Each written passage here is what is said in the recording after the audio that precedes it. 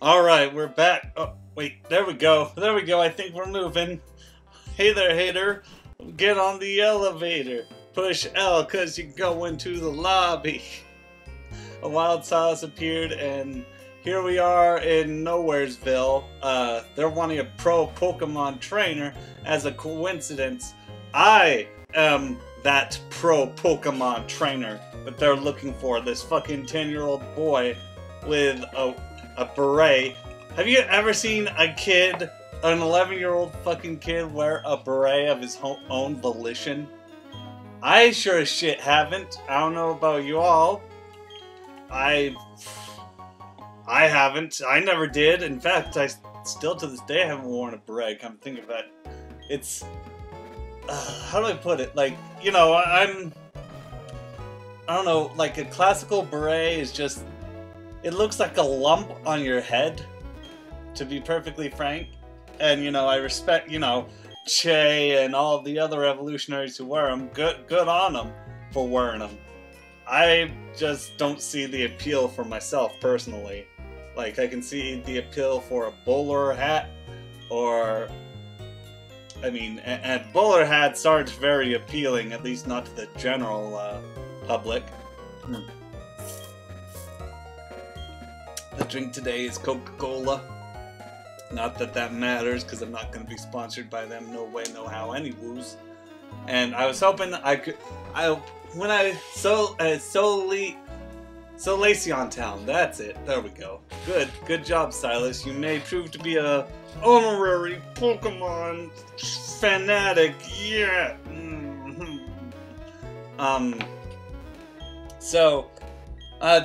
This is going to be an episode where I ultimately just shoot the shit and not really talk about the Pokemon. I remember we were on the bugs last, and I was gonna get to the bug moves. You know what? No, let's clear the bug moves while I'm here, okay?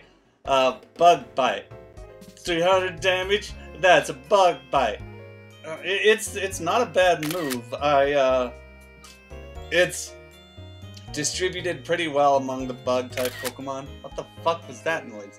Did you hear that? Did my TV just take a picture? Huh. I wasn't too thrilled about that noise. Anyway, Bug Bite, 300 damage.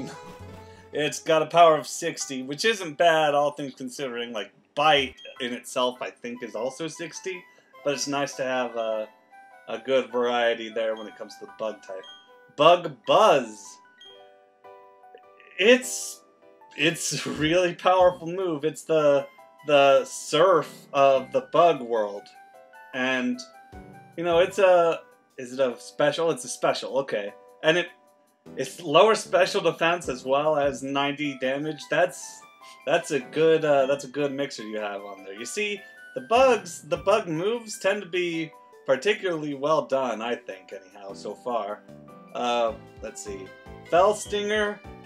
Fell Stinger's not as good as the others, but it's still appreciated, assuming that you learn it, like, in an early stage, hopefully, because it's only 50 power, so... First impression, what the fuck is this? It only works if it's it only works the first turn the user is in battle. Oh, and it's only Golisopod. It's... I mean, it's powerful, to be sure, but Bug Buzz already covers that. Let's see, Infestation, it's alright. I mean, the ability to keep it from fleeing is nice, but... Oh yeah, we're going through the unknown caves. In case you're wondering why it took so long during the, during looking at the unknown writings, it essentially is me just writing it down. Yeah, doing that shit to memorize it. Because I don't have time to go through a walkthrough. I'm not going to pull up a walkthrough while I'm recording this. Not like... Yeah. Okay, maybe I would if it was a live recording, but since this is the one opportunity that it has. Leech Life is not 80 power. Is it seriously 80 power? Why does it suck so much? I don't care for that. I don't care for it. I don't believe you. It's like 30. Lunge. Lunge is good. It lowers the opponent's attack stat. The issue with it is that only a handful can learn it, and of course Mega Horn. What? Oh shit! Lots of people can learn Mega Horn. I thought it was just a Heracross exclusive, but huh? Why isn't Pinsir? Why can't Pinsir learn Mega Horn? He's got huge freaking horns on top of his head, and he's a bug. Come on, get your shit together. I'm looking at you, Nintendo. Pin Missile looks cool. Swollen Puff. I think that's only one. Yep, that's Rabombi. And Rabombi has horrible stats, so fuck it. I'm avoiding all of the ones that are not attack moves. Signal Beam is actually thoroughly useful. I do like it a lot. It's a confused move and it's got some pretty powerful attack power as well. Powerful attack power. I like saying words. I like repeating them off the top of my head all the time. Silver Wind. Also useful when it does what it's supposed to, which is raise all the user's stats for it. And, you know, a lot of Pokemon use it, like a lot of the high-statted bug types. So, that is nice. Steamroller, what's that? Golem, oh, okay. Yeah. Come to think of it, that doesn't look all too great. It looks like a slightly powered, once-used, rollout, which is fine, I guess. Find it weird that Guzzlord can learn it. Dude, Shiny Guzzlord looks like a fucking trip. I think somebody just worked on it for a good 2 seconds. I was like, yeah, it's fine. It's fine, it's orange. That's nuts, huh? Like, the boss was like, make it look different. And he's like, okay! He did it. U-turn. I never really cared for it, or any of the Baton Pass, moves. It's situational, honestly, because, you know, I deliberately ensure that anybody... Whenever I throw out a Pokemon, I want to make sure that it's the right move type is the thing.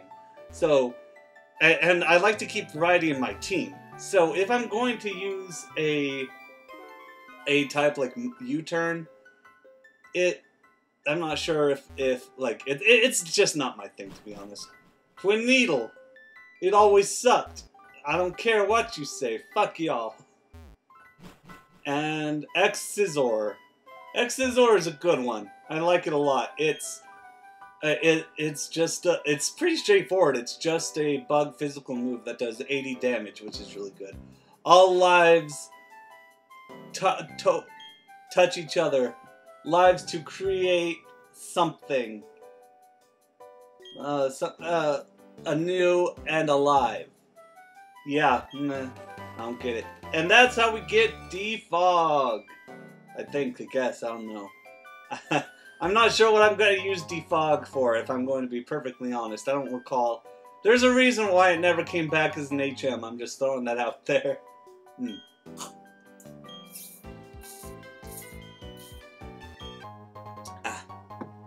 And that's why, and there, we covered all of the buglets. Now, the reason why I wanted this to be a shoot the shit episode is because of the good news. Da-da-da-da! The best friends ended. Hooray! We're going to be talking about my spitefulness towards people who vaguely know who I am. Because my life is a wreck. So, yeah, no, they announced it on, I think it was on the 12th or so? Or no, it was more like the 15th. That, yeah, they're shutting down their channel and just moving on to personal stuff. And I'd say I'd agree with Liam's implied sentiment where it's like, yeah, it was coming. The writing was on the wall, quite frankly. I discussed this with Johnny earlier today. Johnny says hi. He doesn't actually say hi. And one could see their friendship sort of on the cracks if one adamantly looked obsessively. I didn't, because I was already falling out with them, and I quit watching their content altogether, like literally almost like 5 days before this happened. And I mean, for the first example, the two best friends, Matt and Pat, haven't made videos together in a long time. At least not without Wooly just being in the midst of them. And I think, and you know, Wooly was very direct, like he always is, or he's supposed to be. He presents himself that way. He also refuses to answer any questions that I pose to him, so, you know, he can do what he wants, but I'm just saying he poses himself as, you know, a credible, you know, forward person, but honest. But, you know, he'll assert his Fifth Amendment rights when given the chance. That's it? Yeah, no, that's it, because I remember the fucking, I plead the Fifth! I plead the Fifth! But regardless, it wasn't just that, it was also the fact that, one example that I could point out was how you could see intros being made that says super best friends, which is all three of them, and two best friends, which is Matt and Pat. And then suddenly, that would be like the intros and the thumbnails, and then suddenly, like the title would say best friends, which means Wooly and one of the other two. And that would be consistent for the last month, if not longer. And Christ, I'm trying to remember what, like, the last actual series Matt and Pat did together was. And, you know, Johnny and I have sort of come to the conclusion that it's, you know what, I can't say anything because, you know, it's liable, but it seems, and, well, I mean, I suppose I can just make an interpretation that it's actually a mix of drama between Matt and Pat. Namely, Pat, I think, in all honesty, if I was to be frank, I think that his greed, his sort of selfish persona, as far as recording goes, isn't as far off from the actual person outside of recordings. Because I think that, in all honesty, they were as much themselves. I think that they were the closest to real life themselves on mic than they were, and then I think that it is their true. I think they're being honest on mic, and even when like they would roll their eyes and go, "Oh, okay," it was honest. It was a fucking honest idea. They come from a place of there's very little bits that don't come with a heaping spoonful of truth. It was very real. They were brutally honest people. And, you know, in the end, Pat kind of comes off as an asshole. And I think that is legitimate. I think that he probably is that way in real life with hardly an exaggeration to him. And I think that obviously he is a very problematic person.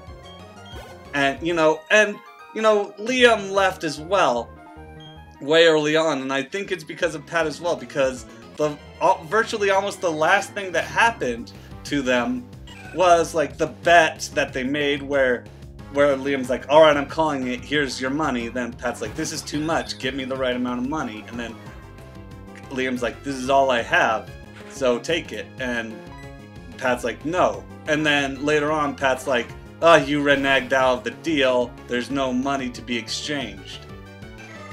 And Liam's like, I offered you the money, you just didn't take it. So yeah, cheers. I'm glad that those fascist sympathizers and Matt, who, you know, is just who's just a very right-wing no, okay. He's not very right-wing. He's just very centrist liberal. Like, he is the centrists that alt-righters claim to be. And so yeah, they're all problematic, and one could see the writing on the wall. Of course, I've gone over the video length, but you know, I felt like I needed to say what needed to be said. So, I hope you all enjoyed that little spiel. I'll probably bring them up again during the next episode because I want to. Anyway, stay wild.